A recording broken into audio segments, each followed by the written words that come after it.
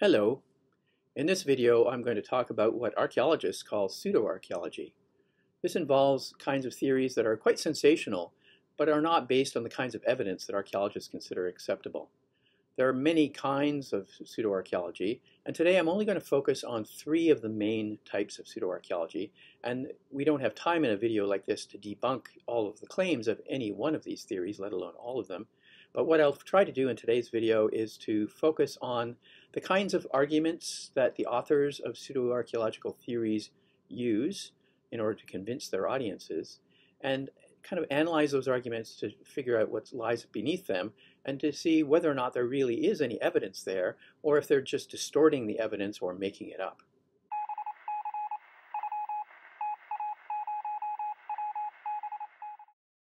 For many centuries, people have wondered and speculated about ancient monuments they found in their landscapes. How did they get there? Who erected them and how? How did they place them so precisely?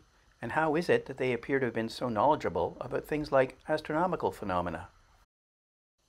These and other puzzles often inspired people to ascribe such monuments to supernatural or otherworldly beings. For example, Geoffrey of Monmouth, drawing on 11th and 12th century folklore, attributed the construction of Stonehenge to giants working under the supervision of Merlin the magician. Not surprisingly, many of the conspiracy theories associated with pseudoarchaeology focus on ancient Egypt, and especially the Giza pyramids. These monuments have excited speculation since ancient times, but they've been a particularly fertile field for such theorizing during the past century or so.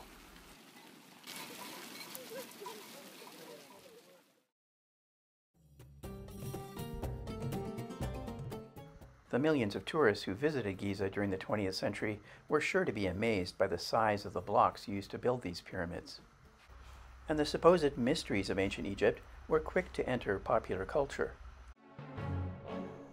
From the Mummy to Stargate, all these fictional stories about Egypt are great fun. The problem is, some people take some of these fictions seriously.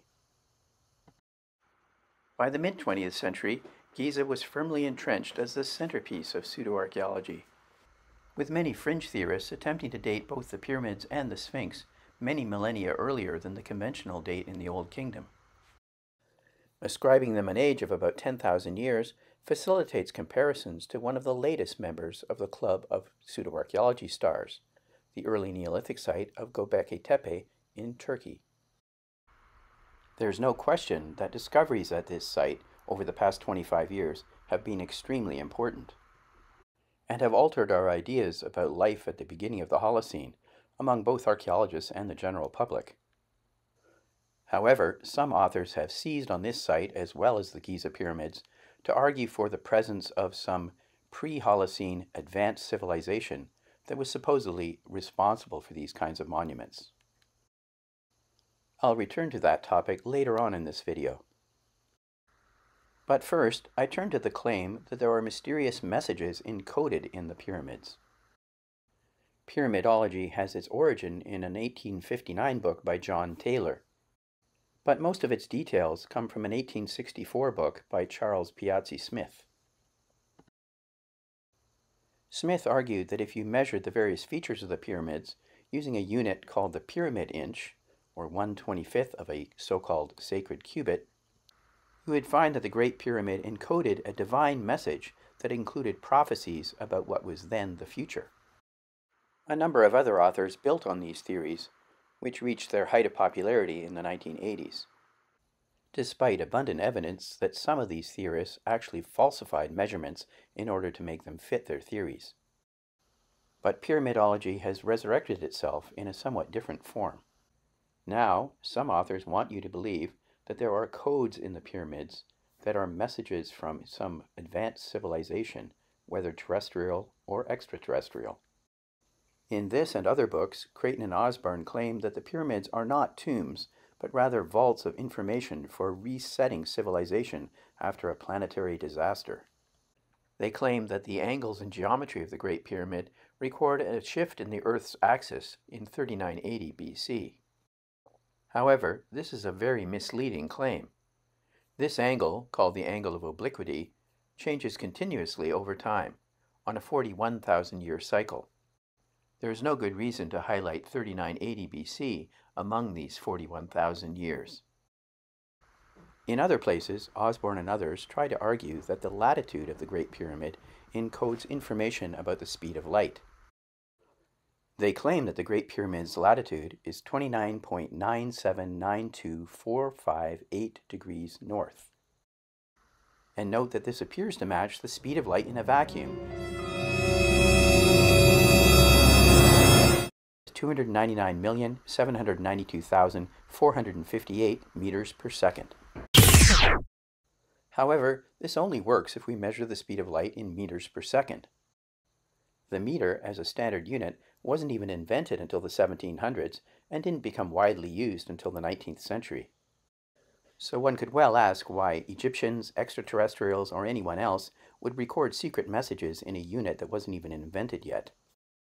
If we measure the speed of light using other units, such as cubits per second or inches per second, we get a result that bears no resemblance to Giza's latitude.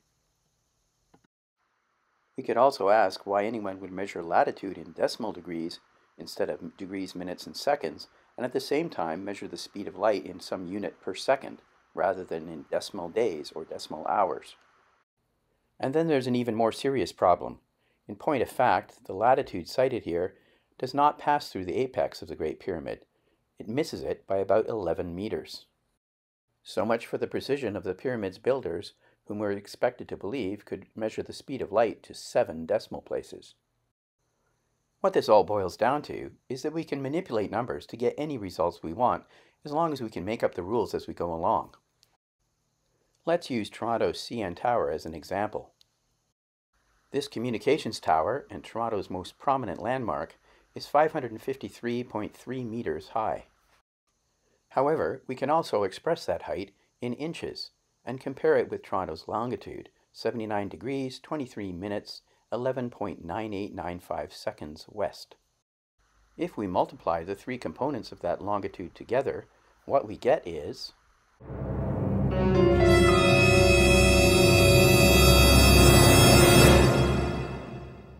exactly the height of the tower in inches. Of course, this only works because I was able to make up the rules as I went along. By making judicious selection of units and playing around with any mathematical rules you want to devise, you can always get the result that you want. And don't even ask why extraterrestrials or anyone else would want to encode such information in a monument in the first place. But before we leave this topic, let's turn to one more example that has to do with the distance between the Giza pyramids and the Neolithic site of Göbekli Tepe. As I mentioned earlier, some authors like to date the Giza pyramids much earlier than the 3rd millennium BC in order to make these sites contemporary with one another. According to Gary Osborne, the distance from the apex of the Great Pyramid to Göbekli Tepe is exactly 1,080 kilometers. By my reckoning, it's slightly less than that, but let's give him the benefit of the doubt. According to Osborne, these two sites were placed at this precise distance apart in order to encode the information that this was 1/24th of a precessional cycle, the length of time it takes for one wobble of the Earth's axis relative to the stars. This actually overestimates the length of a precessional cycle by about 150 years. And even if these two sites were contemporary, they're not, and if ancient people were able to measure the distance between them, they weren't, and if they measured distances in kilometers, they didn't, one could still ask why they would be interested in recording something as esoteric as a precessional cycle instead of some more useful astronomical event, like stellar events that would help them predict the seasons. Lest I leave you with the impression that Gary Osborne is the only author who talks like this, I'll briefly cite another example from Graham Hancock's Magicians of the Gods.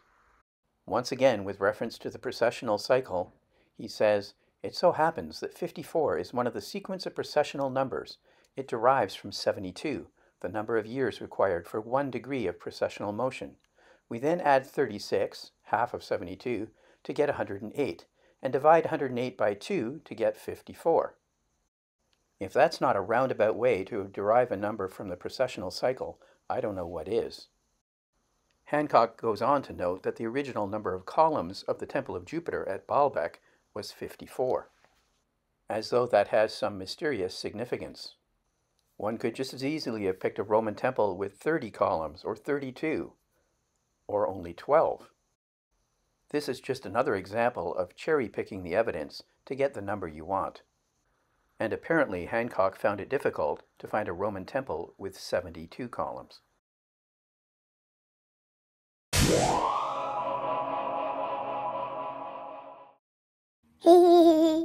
You think that looks like an extraterrestrial? Do you think we have nothing better to do than to build pyramids? Today, a very popular form of pseudoarchaeology involves attributing the works of ancient cultures to extraterrestrials. Although it has an older history, today's ancient aliens craze owes a lot to the publications of Erich von Daniken from the 1960s onward. In a series of best-selling books beginning with Chariots of the Gods, von Daniken used circumstantial evidence and innuendo to argue that many ancient monuments were in fact built by extraterrestrials. An author whose career overlapped with that of von Daniken was Zecharia Sitchin. He claimed that the Sumerian gods were extraterrestrials from a planet called Nibiru, which allegedly lies outside the orbit of Neptune. Conveniently, Sitchin claims to be the only person who can read Sumerian texts accurately, despite the fact that he had no formal training in ancient languages. He claimed that these Anunnakin visited the Earth every 3,600 years and were responsible for many aspects of human culture. He even goes as far as to claim that they engineered humans from Homo erectus. Both von Daniken and Sitchin had considerable impact on popular culture, providing inspiration for such movies as Stargate.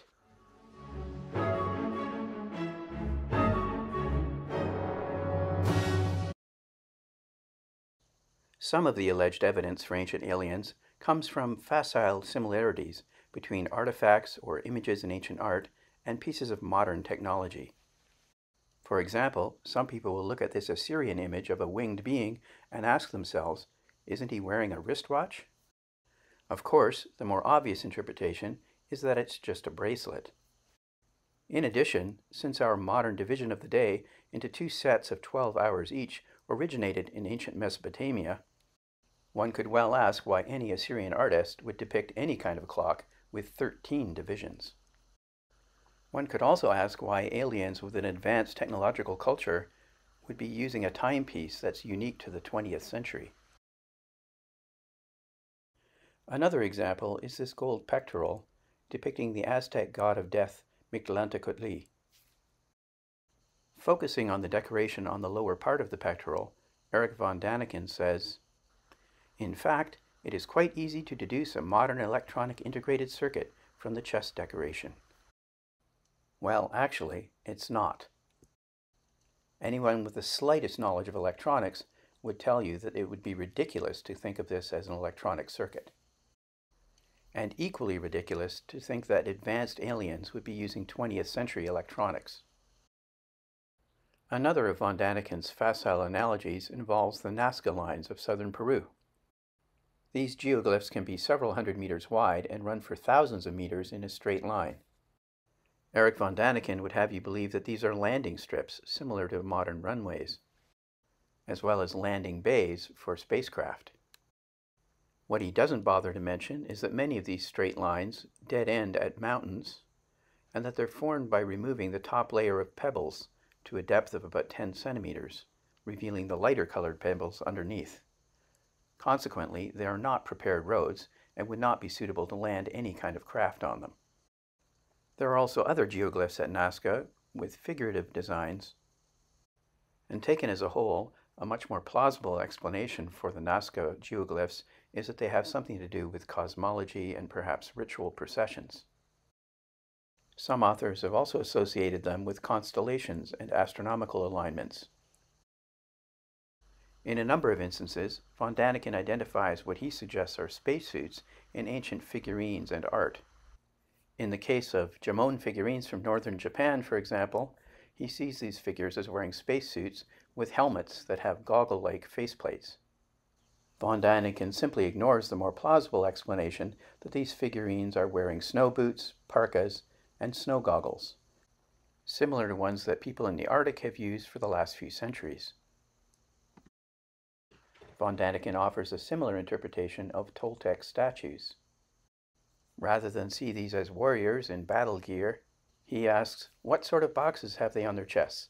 Didn't the moon astronauts carry very similar apparatuses on their chests? What else can be held in 2 fingers if not ray guns, laser appliances, which melted the rocks? As you'd expect, Von Daniken ignores the archaeologist's interpretation that the butterfly-shaped thing on the warrior's chest is a breastplate, and the thing in his fingers is not a ray gun, but an atlatl or spear thrower. But wait a minute, when we look down, aren't those bare knees? Surely we'd expect an astronaut who needed an oxygen pack on his chest to remember to wear pants. In a similar vein, Von Daniken interprets warrior figures on the Madrid Codex as ancient astronauts. He claims they depict the whole arsenal of spaceflight paraphernalia, supply systems, helmets with transmitters, an observer in a satellite, and oxygen apparatus. He ignores the fact that they're carrying spears and battle axes, and the more plausible explanation that the thing on their backs is just a backpack. And yes, this time the spacesuits not only omit pants, these guys even have bare feet. In addition, he takes these figures out of context.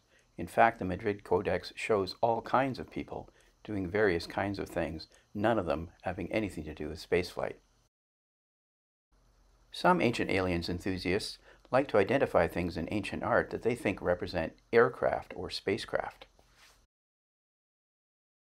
A popular example of this so-called evidence is this frieze from the Temple of Seti I at Abydos. According to ancient aliens enthusiasts, it depicts a helicopter.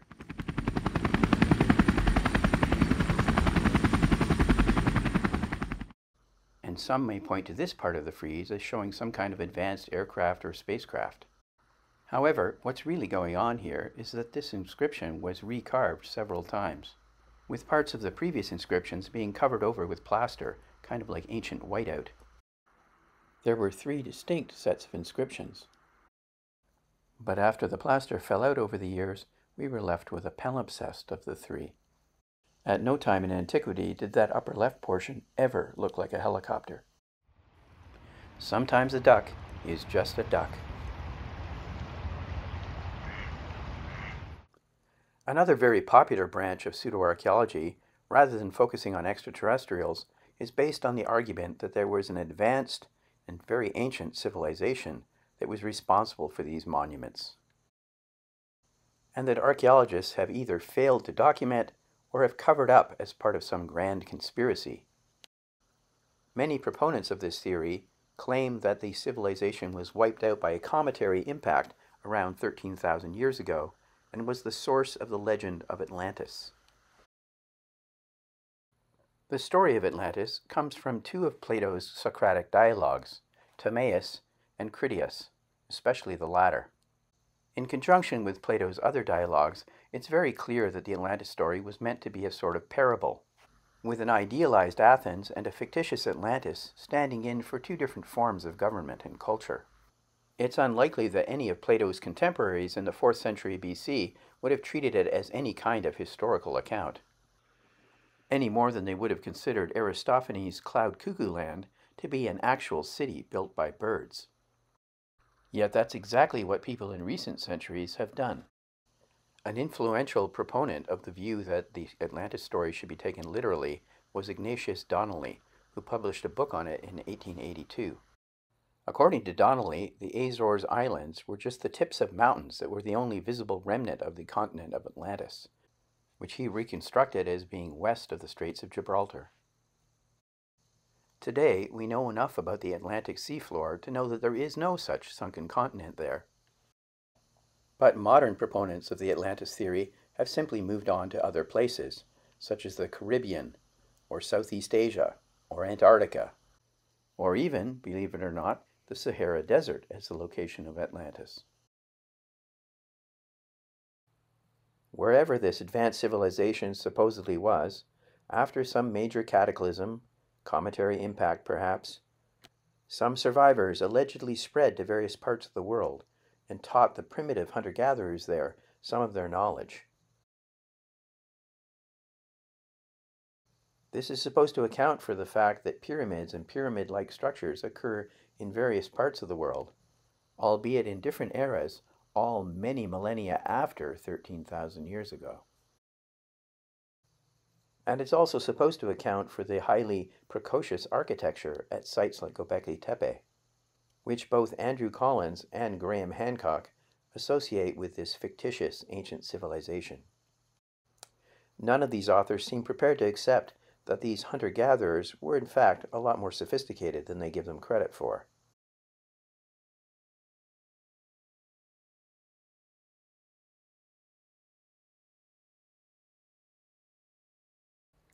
Much of pseudoarchaeology is premised on the assumption that ancient people were technologically unsophisticated and not particularly intelligent.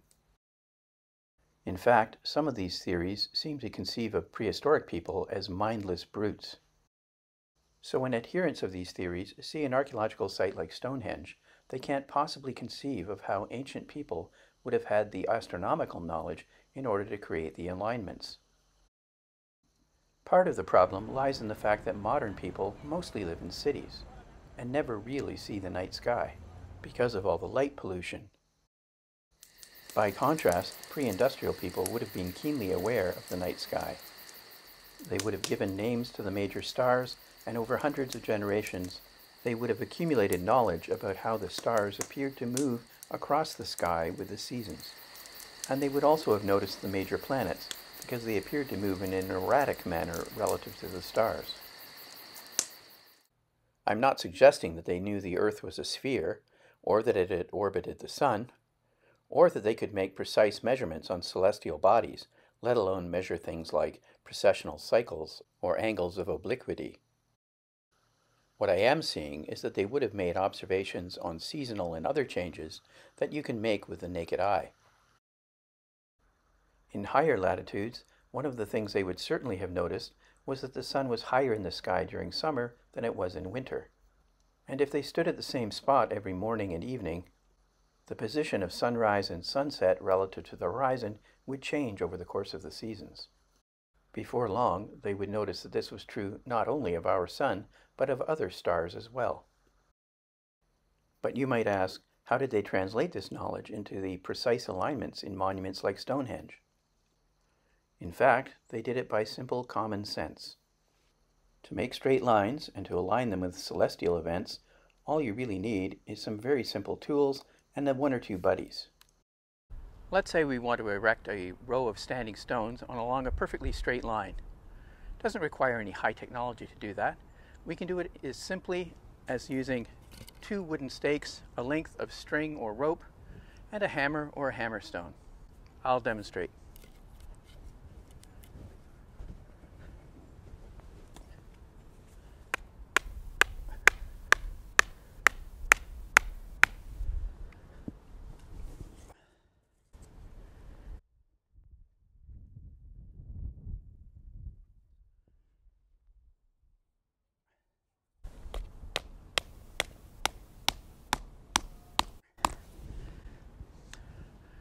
As long as the string is taut, we have a perfectly straight line. It's as simple as that. Of course, making a straight line isn't the whole story. Quite often we'd want that line to align with something of significance, such as the setting of the sun, or the setting of the star Sirius, or perhaps a mountain on the horizon. To do that, we need one more piece of simple technology, the plumb bob, which can be something as simple as a heavy stone notched on 2 sides with a string tied onto it. And when we dangle that thing, it always makes a perfectly vertical line, which we can then use by eye to line up a stake on the ground with some feature on the horizon, such as the setting of the sun. People would have realized how to make plumb bobs almost as soon as they started to make string or twine, because the drop spindle used to make twine also makes a perfect vertical line. To align our row of stones, we'd probably start with wooden stakes. Let's say we want to align our stones with the midsummer sunrise. Having placed a stake where we want to begin our line, we hold our plumb bob above the stake and align it with the sunrise. We then direct another person who has a stake and a hammer to move a little to the left, a little to the right, until the stake is on the line. That person then drives in the stake, and we tie a taut string between the two stakes. You might ask, how do we know which morning we should do this? Actually, you'd only need to know approximately when Midsummer's Day was, and then you repeat this process for, let's say, a week. Then, whichever stake is farthest to the east or north is the one that aligns with this midsummer sunrise, which on our calendar occurs close to June 21st. We can follow exactly the same procedure to find the sunrise or sunset at the equinox or winter solstice, as well as to make alignments with the risings or settings of important stars. So the alignments aren't all that mysterious, but what about the geometrical precision in some of these monuments? Well, the geometry really isn't all that difficult either. For example, to make a circle, all we need to do is drive a stake into the ground, tie a length of rope to the stake with a pointy stick attached to the other end, and use the stick to scribe the circle. If we want to place 6 stones precisely at equal distances around a circle, all we need is a rope that's divided in half and several stakes. Our halved rope allows us to make a series of equilateral triangles that eventually describe a hexagon. If instead of 6 stones we want to place 12 stones, we can follow much the same procedure after first bisecting the distance between 2 of our initial stakes.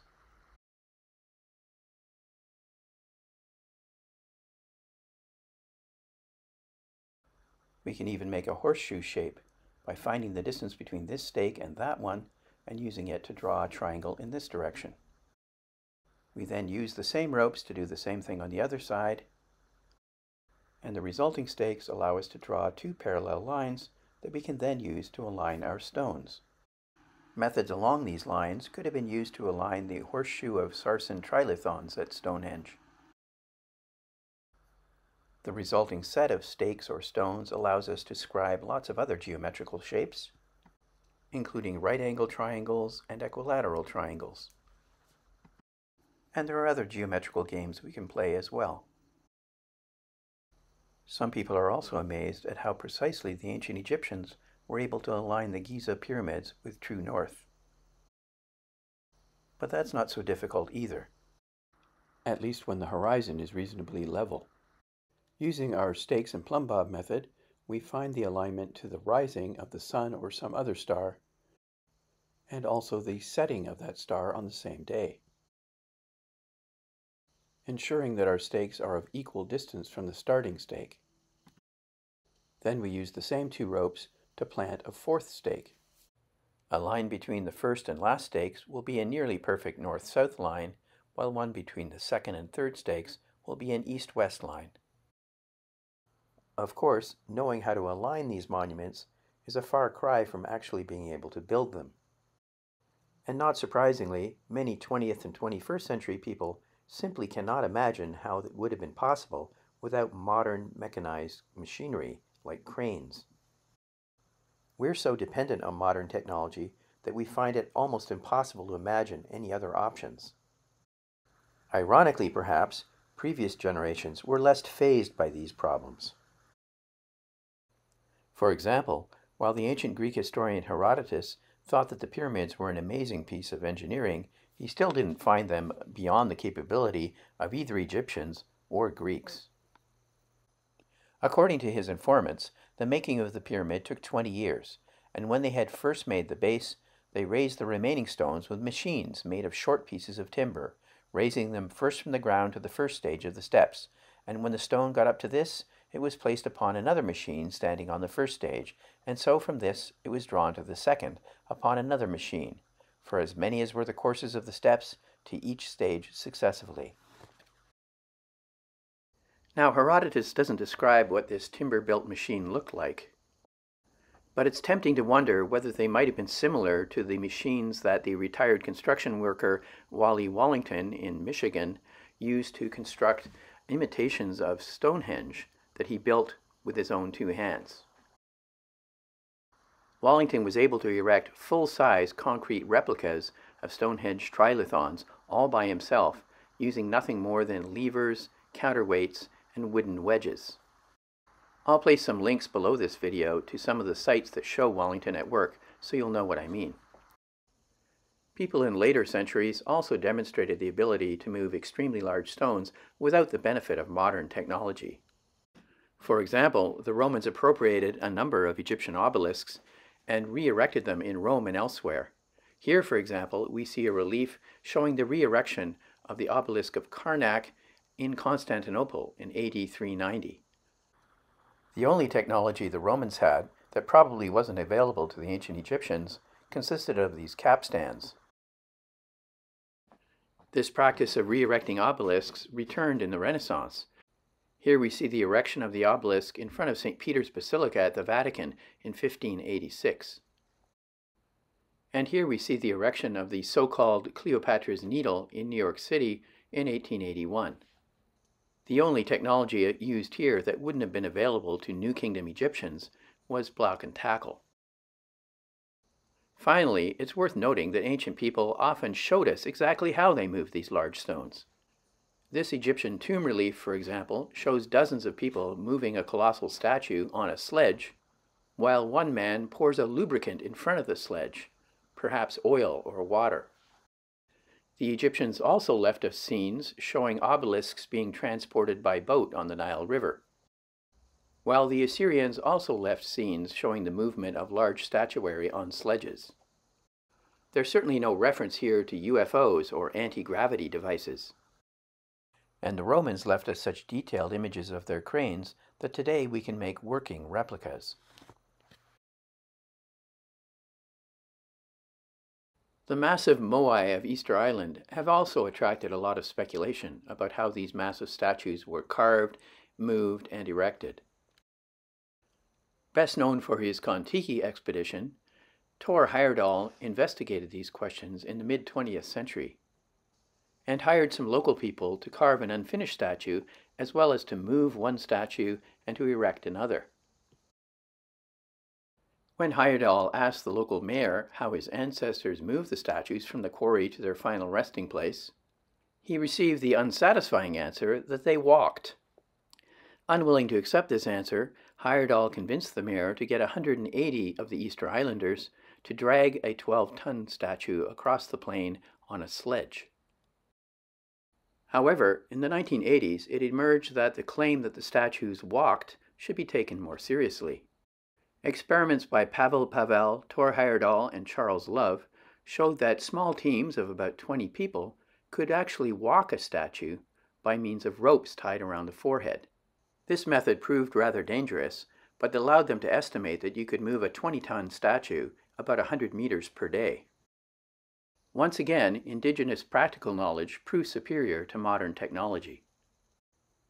Both von Daniken and many of the conspiracy theorists who followed him use the example of the Temple of Jupiter at Baalbek as evidence that it could not have been built with ancient technology. In particular, they point to the massive trilithons that make up part of the podium for the temple. Each of these weighs hundreds of tons, and there's no question that moving them from the quarry to the site would have been a massive undertaking. As von Daniken put it, even giving full rein to our imaginations, we cannot conceive that these stones were transported by the methods usually postulated by archaeologists. Conveniently, neither von Daniken nor most of the people who have followed in his footsteps bother to say what these theories postulated by archaeologists might be. Nor do they show any indication that they know anything at all about ancient Roman technology. In fact, quite a bit is known about it. And in the case of Baalbek, a French scholar named Jean-Pierre Adam demonstrated way back in 1977 how the massive stones could have been moved from the quarries on rollers and maneuvered into place with capstans, ropes, and pulleys. In fact, even today, the stones show round and square holes where the Romans would have put wooden pegs for attaching the ropes. Can we conclude definitively that the stones were moved exactly as Adam suggests? Clearly not. But it's also clear that it's patently false to say that the Romans had no technology at all capable of moving such blocks. A piece of technology that has attracted a great deal of interest among those who want to argue for ancient aliens or pre-Neolithic civilizations is the Antikythera device. This clockwork mechanism, originally housed inside a wooden case, would have been a sort of analog computer able to predict eclipses and other astronomical events. It was found in 1901 in a Greek shipwreck and probably dates somewhere between 200 BC and 60 BC. However, although this is a particularly sophisticated example, it is not beyond the capability of ancient Greeks. Even before discovery of this mechanism, it was well known that the ancient Greeks were well versed in how to make clockworks and even automata. And Hero of Alexandria even wrote a book on automata in the 1st century AD. The Greeks' knowledge about clockworks and automata passed on to the Islamic civilization. Returning to astronomical calculators like the Antikythera device, the Roman orator Cicero, around the middle of the 1st century BC, said that he had seen a very similar device built by Archimedes of Syracuse almost 2 centuries earlier, as well as another one built by his own teacher, Posidonius. There is no reason to attribute the Antikythera device to anyone other than the ancient Greeks. One of the interesting things about pseudoarchaeology are that its claims are often in the form of rhetorical questions or arguments from silence. For example, rather than state something, they ask, "Could it be such and such?" Or sometimes, rather than making a well-reasoned argument, they just say, "It seems obvious to me." Or perhaps, "How else could it happen?" conveniently leaving out any alternative explanations. Or sometimes they just cite evidence in misleading or incomplete ways. For example, when Eric von Daniken wants to present the Israelites' Ark of the Covenant as an extraterrestrial artifact. He says when Uzzah touched the Ark, he died as if struck by lightning. Undoubtedly, the Ark was electrically charged.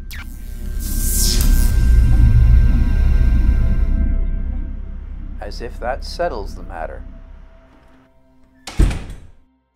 However, von Daniken doesn't bother to mention that neither 2 Samuel nor 1 Chronicles says anything about lightning or electricity. They just say that Uzzah dropped dead. Nor does he bother to mention that the prohibition against touching the ark also applied to the other equipment of the tabernacle, such as the table and candelabra and dishes. This rather selective and misleading presentation of the evidence is telling. In another example, von Daniken shows us the lid of a sarcophagus from the Mayan city of Palenque.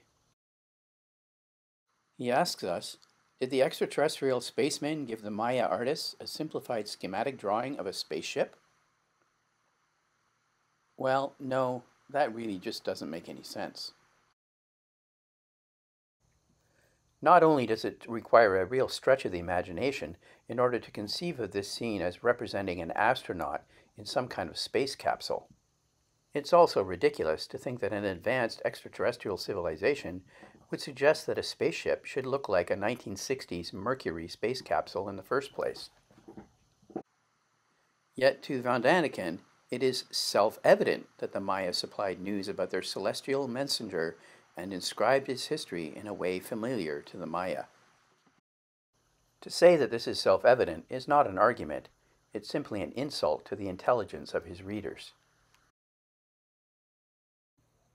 In another place, where von Daniken draws attention to a tree symbol that's found on many ancient Mesopotamian cylinder seals, he asks the rhetorical question, are they not embarrassingly like the double helix, referring to strands of DNA? Well, this one is very easy to answer, because they actually bear no resemblance whatsoever to DNA. Rather, they look like trees.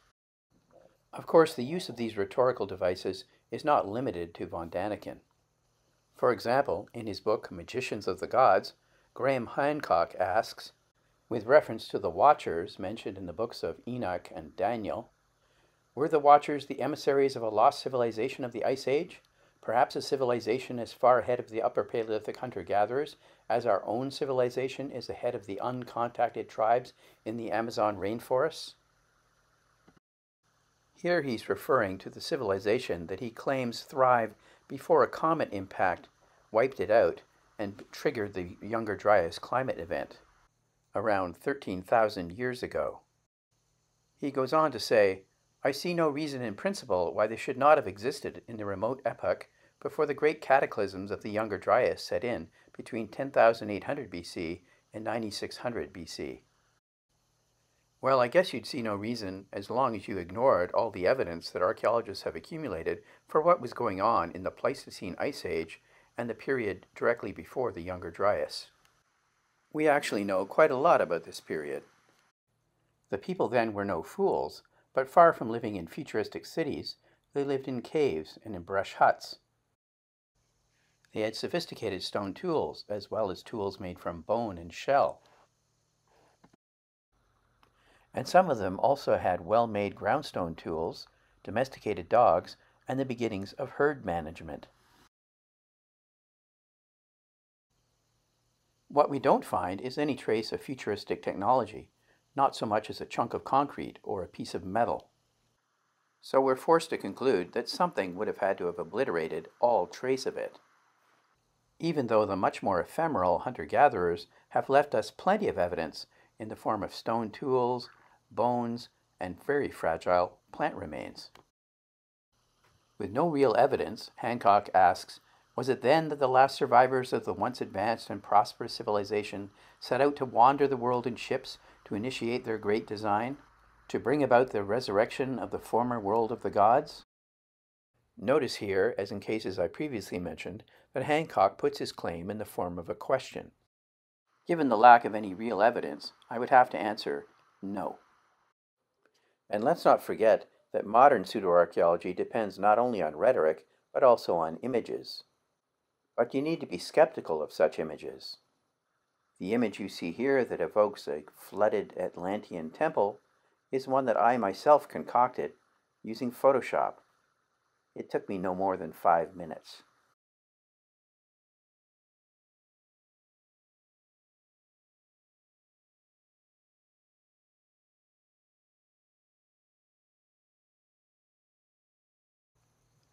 Although it's not always overt, many of these theories have an underlying theme of racism. Namely, they operate on the premise that the indigenous people responsible for ancient monuments, many of whom were non-European, could not possibly have executed these monuments themselves. As already noted, there's a tendency to view these people as mindless brutes, and we only need to look at the kind of language that some of these authors use to describe prehistoric people. Returning to the example of the Jamon figurines, von Daniken says, I say to myself that if a cave dweller, even though clad in skins, portrayed figures in unfamiliar suits with helmets on their heads, he must have seen such beings. Here von Daniken betrays his assumption that prehistoric people were the cartoonish oafs that we see in popular culture, clad only in the most minimal animal skins. In reality, the Jamon were not cave dwellers, and like many prehistoric people, would have had sophisticated clothing. In their case, perhaps somewhat similar to the clothing of relatively recent Innu people in the Arctic. We know this because, even though we don't actually find prehistoric clothing, we do find the tools used to sew that clothing, as well as shells and buttons that were sewn onto the clothing. Many of the theories involving advanced pre-Neolithic civilizations have definite racist overtones. Even though Ignatius Donnelly probably did not think of himself as a racist, he nonetheless thought that the Atlanteans were Aryans, thus sharing with later Nazis the view that advanced civilizations were associated with the Aryan race. In fact, many 19th century scholars, as well as 20th century amateurs who were fascinated by accounts of ancient transatlantic voyages, have simply been unwilling to accept that very impressive sites in North America, like Cahokia and Moundville, could have been built by indigenous people. Why should they have found this so difficult to believe? While the racism in most of the recent conspiracy theories is pretty implicit, one author's work is very explicitly racist. Robert Sapir appropriates Donnelly's and others' views about Atlantis and explicitly claims that all the ancient civilizations were ruled by white-skinned Aryans. I don't plan to say anything more about this Adolf Hitler apologist.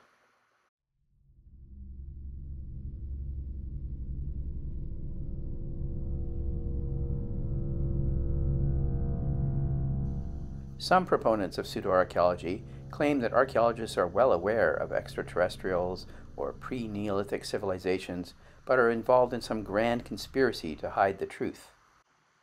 Many books, websites, and YouTube videos are based on this premise. But how can this make any sense at all?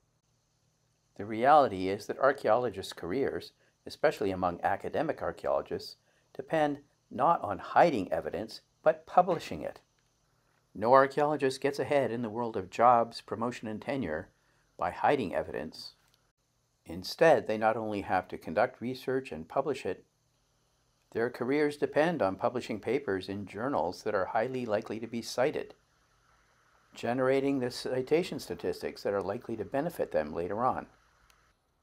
It just so happens that surprising or exciting results are far more likely to be cited than more mundane ones. By contrast, there is no benefit whatsoever to burying the evidence. In fact, even when it's controversial, it's always better to bring it out into the open. And if a new theory is well supported by evidence, it eventually finds acceptance. A good example of this is the controversy over when the first people made it into the New World from Asia. About 50 years ago, the orthodoxy among archaeologists was that these people crossed into North America only around 12 or 13,000 years ago by means of the Bering Land Bridge, which resulted from the lower sea levels during the Ice Age. This was an era when sea levels were low and people could have walked across Beringia through an ice-free corridor, perhaps in pursuit of game. At the time, most archaeologists thought that the earliest sites in North America belonged to what is known as the Clovis culture, with its distinctive fluted projectile points. But even 50 years ago, some scholars argued that people had migrated into the New World much earlier than 12,000 years ago. And from 1988 onward, increasing amounts of evidence from Monte Verde, a site way down in Chile, began to suggest that people had been in South America more than 20,000 years ago. By 2000, there was increasing evidence for a pre-Clovis culture. And since then, discovery of human footprints at White Sands, New Mexico, that can be confidently dated to more than 21,000 years ago, seem to clinch the matter. And some archaeologists would argue that the reason we found it so difficult to find terrestrial evidence for this earlier migration into the Americas is that the earliest migrants were probably boat-using maritime peoples, who may first have traveled down the North American coast in pursuit of sea mammals. If so, most of the earliest sites were probably engulfed by rising sea levels in the Holocene. But the more general point is that when new evidence challenges archaeological orthodoxies, it initially encounters some resistance, but as more and more evidence accumulates, archaeologists eventually accept the new theories. Whatever else you might say about ivory towers, they don't reward archaeologists who stick stubbornly to theories that have been undermined by new evidence. And there's certainly no reward for burying exciting new evidence that challenges those orthodoxies.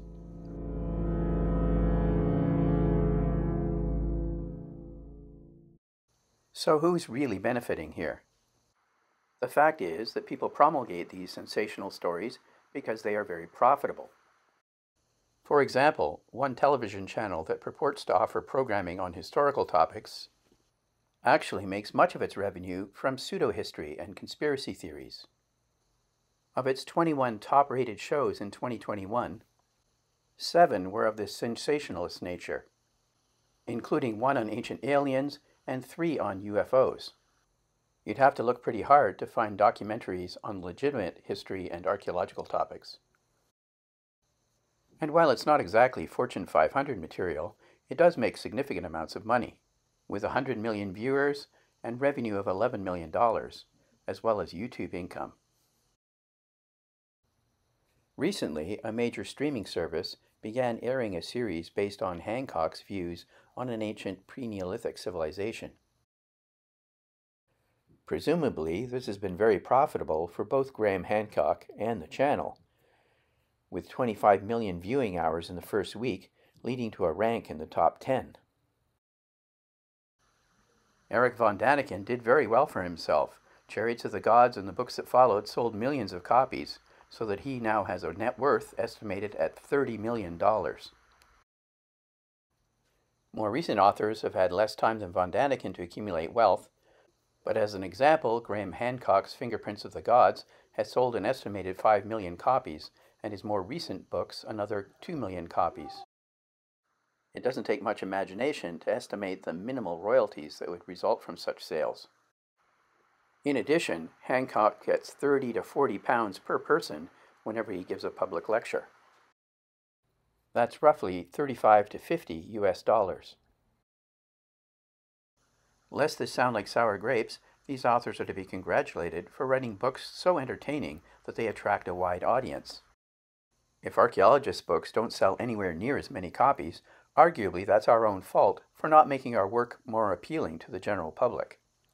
However, one could wish that authors like Collins and Hancock were more honest in their presentation of the so-called facts, and it's pretty obvious what their motivations are. Once these sensationalist stories make their way into websites, YouTube videos, and social media, they become clickbait that spreads through social networks like wildfire.